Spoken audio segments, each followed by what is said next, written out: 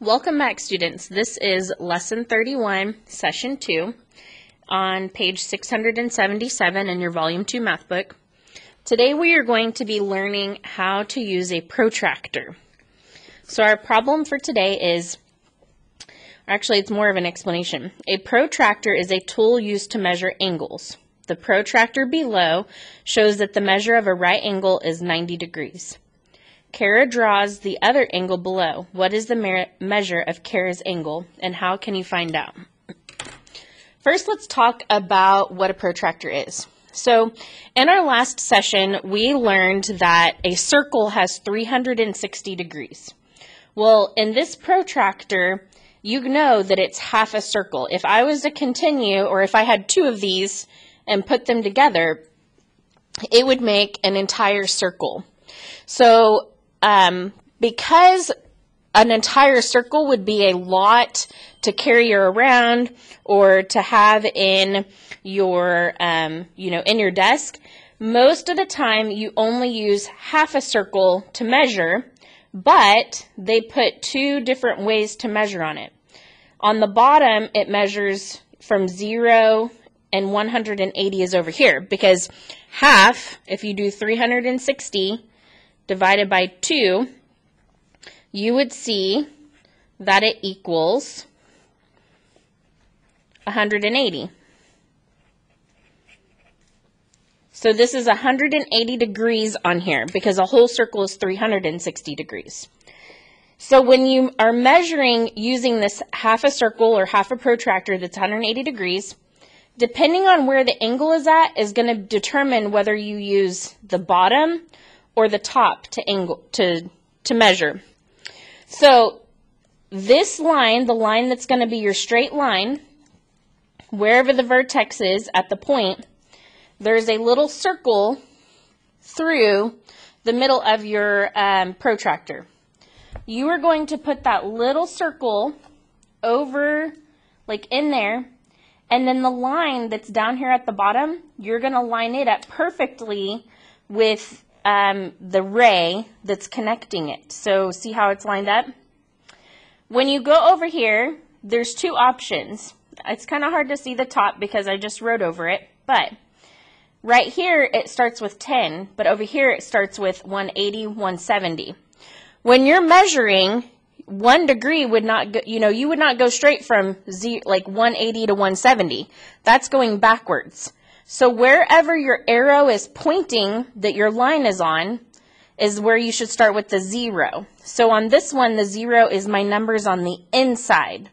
So I'm going to follow my numbers on the inside and see where my protractor takes me. That's not a very straight line. Sometimes if you need to make this line longer, you can also use the side kind of as a ruler. So I'm going to use it as a ruler here. And I'm going to draw this line longer so that way it's easier to measure. So I'm going to line my circle back up, line my line up right on top of, there we go, right on top of my ray. This is 0, so I'm going to go 10, 20, 30, 40, 50, 60, 70, 80, 90, 100, 110, 120, and 130 is over here. So that means it's between 120 and 130. And if I look real close, it looks like it's really right at about 125 degrees right here. So halfway between 120 and 130 is 125. So I know this angle is 125 degrees, which is an obtuse angle. And my angle obviously is obtuse. If you know that this is an obtuse angle, so I always tell my students to label the angle first. I know this is obtuse, which means it's going to be more than 90 degrees. How you will know if you did this wrong is if I measured this with the 180 and went backwards, this angle would be 55 degrees. Well, 55 degrees is an acute angle. So I know this 55 could not be correct because I know that this is an obtuse angle, not a right angle. So when I used my protractor, first I lined it up, and made sure that the line was exactly on this. I extended my line here to make it easier to read. And then on this one, I followed the inside line, the inside numbers to measure this. So now let's go back to our question. It says, what is the measure of Kara's angle and how did you find out? So I found out that it's 125 degrees, which is an obtuse angle. And I used a protractor. The line fell at 125 degrees or 55 degrees. Because this is an obtuse angle, I knew it could not be 55 degrees because that is an acute angle. Okay, let's go ahead and turn to page 678. All right, on 678, it's giving us the same problem up here. And then down here, it's telling us that we could even use a benchmark to help us. It says you can use benchmarks to estimate the measure. We know that if it's straight up and down, that it's a 90-degree angle. But it's a little bit further than that. It's almost like halfway further than that. So if we added more, or we know that it's more than 90 degrees, but a straight line, if I measure a straight line from here to here, that's 180 degrees because that's half of a circle. So a straight line is 100. So I know that it's less than 180 degrees. So it's between 90 degrees and 180 degrees. Well, we determined that it was a 125 degree angle. Is 125 between 90 and 180? Yes, it is. So that means my answer is probably correct. Down here it tells the steps for how to measure using a protractor. First, line up either mark showing 0 on the protractor with one of the angles. So I put my vertex in the middle and lined up the line with 0, my ray. So then after you have the line and vertex lined up, then you look at the other line to see where it falls on the protractor.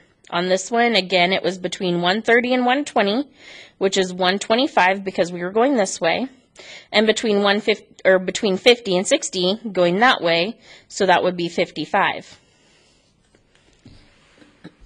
All right, on this one, on page 679, we're going to skip that because it's all talking about the things we already talked about. So let's go ahead and move on to page 680. So here on page 680, the first problem that it shows you shows one of these protractors that is 360 degrees. So if I start right here and go around, there's 90, 180, 270, and then 360 degrees. So on this one, they're wanting you, see how this red circle goes right here? That means they're wanting you to start at this 0 and measure all the way around to this line. I actually don't need to use my protractor on this one because they gave me the protractor right around here. Let me make it quit flashing. There we go. Okay, so if I look right here and I'm falling this way, it falls between 230 and 240. But I'm going this way, so that means 220, 230, 240. But it's halfway between.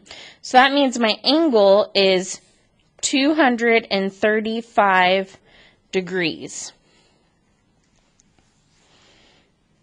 Number 8. On number 8, I am going to have to use my protractor. So I'm going to take it, I'm going to put it on my vertex and line up my line with the arrow. Now on the last angle we measured, the arrow was going this way. On this one, the arrow is going this way. So I'm going to start on this end to measure because my arrow is pointing to the left. So if I start on this with 0, I would not count 0 to 170. I would count 0, 10, and so forth. I also know that this is an acute angle, so my measure should be less than 90 degrees. So when I start here at 0 and I start measuring, it's at 30 degrees and it's at 150 degrees. So if I look at 30 and 150, but I know this is an acute angle which is less than 90, that would rule out the 150. So I know that my angle is 30 degrees. Number 9. Sometimes angles do not have a straight line right here at the bottom. So you're going to have to take this and you can either measure it from this side by lining it up and kind of curving your protractor a little, or you can measure it going this way. Either way, you're just going to line it up on that line in one way or the other. I'm going to go this way. So I've got my vertex lined up. I got my line right on my arrow. So that means I'm going to start with 0 on this side. So if I go 0 to 170, that wouldn't make sense. So I'm not going to use the inside numbers. I'm going to use my outside numbers. So when I follow this around, I see that my angle is falling on 30 degrees or 150 degrees, just like my previous one. But this angle is obviously an obtuse angle. And we know that obtuse angles are more than 90 degrees. So if I need an angle that's more than 90 degrees, obviously 30 is not going to work. So my angle must be 150 degrees. All right, let's go ahead and move on to page 681. It says, read the number of degrees on the protractor to find the measure of the angle. All right, so here's my red line. I'm going to start with the 0, and the 0 is on the inside numbers. So if I follow the inside numbers, I see that it falls between 110 and 120, so that would be 115. And up here, it's between 60 and 70, which would be 65. This is obviously an obtuse angle. So if it's an obtuse angle, 65 would not work because that would be an acute angle. So that means my measurement is 115 degrees. Number 2. First, I'm going to look at this angle. Is this acute, right, or obtuse? Well, right would be straight up and down. This is a baby angle, so it's an acute angle, which means I want my measurement to be less than 90 degrees. I'm going to take my protractor, and the way it is in this book makes this one kind of a hard one, where you line up your vertex, line up your line. Do we start with 0 to 10 or 0 to 170? Obviously 0 to 10, which is the inside numbers. So I followed around, and it hits right at 50 and 130. I know that this is an acute angle, so obviously 130 is not going to work, so my angle degrees must be 50. Let's turn to page 682. Measure the angle at the right. Right, so I'm going to take my protractor. First of all, let's take a look at this one. This one is definitely not an obtuse angle, but the way that it is it's really, I don't think it's exactly a square, but it's pretty close. So I'm going to check and see if it is, see what type of angle it is. So I'm going to take an index card that I have here, and it's just a piece of one. I'm going to line up my index card to my vertex and along that bottom line and see if I can see a line right here. Even if I drew along this, look, my line is over here, not directly on this. So obviously this is going to be an acute angle. But when I first glanced at it, I really thought it was going to be a right angle. So I know I'm measuring an acute angle. I'm going to line my vertex up and put the line right on top of it. When I look at this, I know I want to start with 0, not 170. So 0, and if I follow the outside numbers around, it goes to 85. And if I look at this one, if I'm checking myself, it's 105. Well, 105 would be an obtuse angle, so it couldn't be that. That means this must be an 85-degree angle. Sorry, I was kind of cutting off there. Measure one angle of the polygon at the right. Okay, so sometimes you will have shapes where you need to measure an angle in a shape. So again, you just need to turn your protractor to be able to line it up.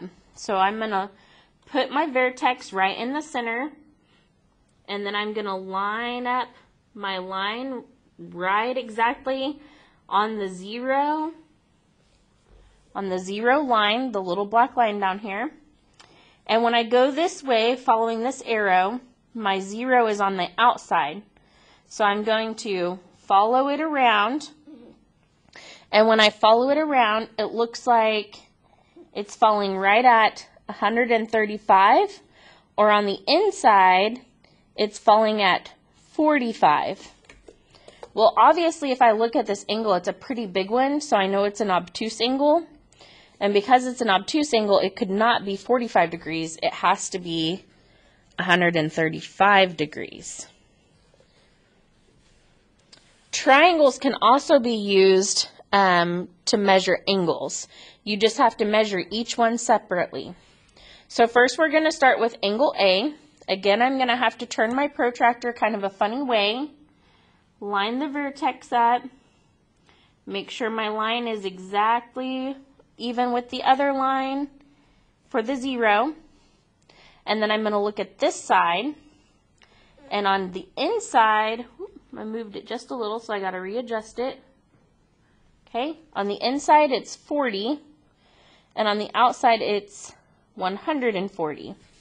But if I look at this angle, that's obviously an acute angle, so it wouldn't be 140, it would be 40 degrees.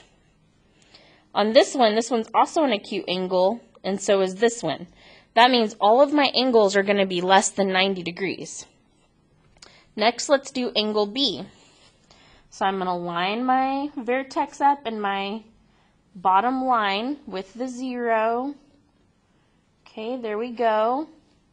And then I'm going to follow my other line up here, and it's at 80 and 100. But I know this is an acute angle, so it has to be less than 90. So that means my angle is 80 degrees. And then on our last angle, C, I'm going to line it up with my vertex and make sure my bottom line is at 0. Down here, the 0 is on the outside, so follow it up to here, and it's at 60 or 120. Well, 120 is way bigger than 90, so I know my angle must be 60 degrees. Now, something neat about triangles is you can check your work. So every time you have a triangle, they're going to equal half of a circle. So if I add those three numbers together, 6 plus 4 is 10, plus 8 more is 18. A triangle should always equal 180 degrees, half a circle, because when you add those up, it will be 180. If it doesn't add up to 180, then you probably measured something wrong if you're measuring a triangle. That's it for today's lesson. I will see you back for session 3.